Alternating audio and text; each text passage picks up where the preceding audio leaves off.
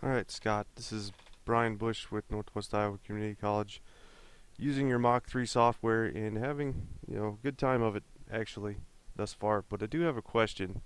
I used the Mach 3 screen designer to create this page and I just added a few buttons here, but I can't really assign them an OEM code that does anything out of the box that I needed to do. I created an M code to do what I needed to do, so I can execute this G code from this button that I've created.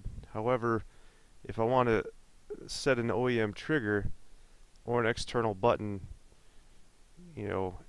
I suppose I could do it through logic of some kind. If I don't know how I tie that to this torch button though. Perhaps I could do it through if input this, then do that.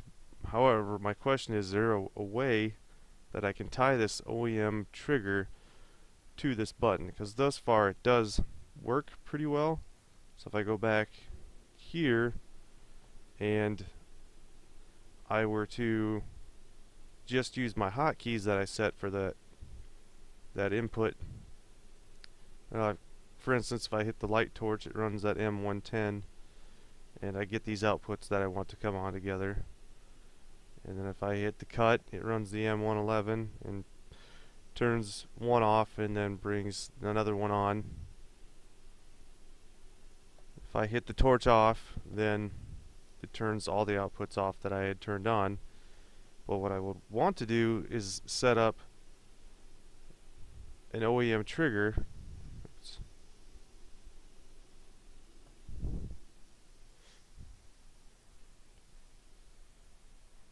And I've tried to emulate it. Maybe this isn't a good way of going about it, but set this OEM trigger hoping that it would use a system hotkey instead of the OEM number, because I can't seem to input an OEM number and make it run that G code. So what I'm asking you, I guess, is there a way I can go about this without running a brain or something?